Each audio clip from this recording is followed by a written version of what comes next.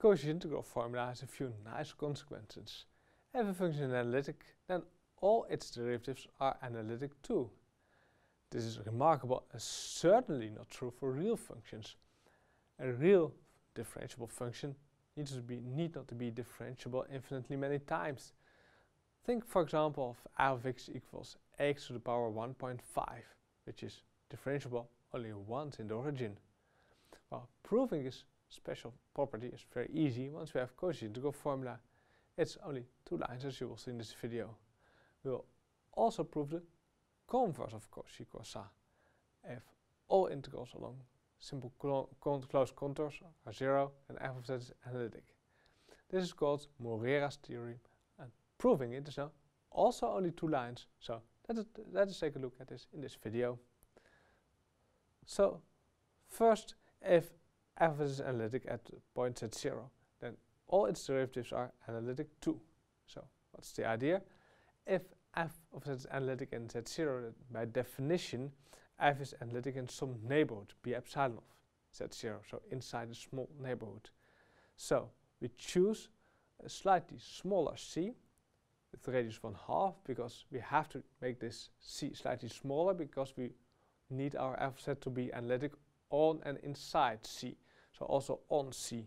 And we know only that f of z is analytic inside this region, so we have to take a slightly smaller radius, just pick 1/2 of it. You could pick 3 epsilon over 4 as well, or 7 epsilon over 8 or whatever, as long as you're slightly smaller than epsilon. So then we use Cauchy's integral formula. Second derivative of f of z equals 1 over pi I times this integral over here. That means that the second derivative of f exists in this slightly smaller region, but if the second derivative exists in this entirely everywhere in this smaller region, that means that f prime is analytic because the derivative of f prime exists, so that means that f prime is analytic in this slightly smaller region. And you can repeat this argument. With this argument, you have f is analytic and f prime is analytic. You can repeat the same argument and on with this Cauchy's integral formula and prove that all derivatives of f are analytic. So that's nice.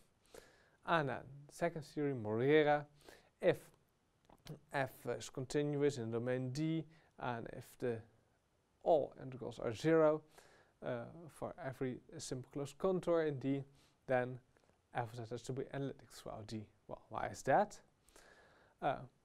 Well, we know from previous theorem that f of z has an antiderivative, capital F of z on D.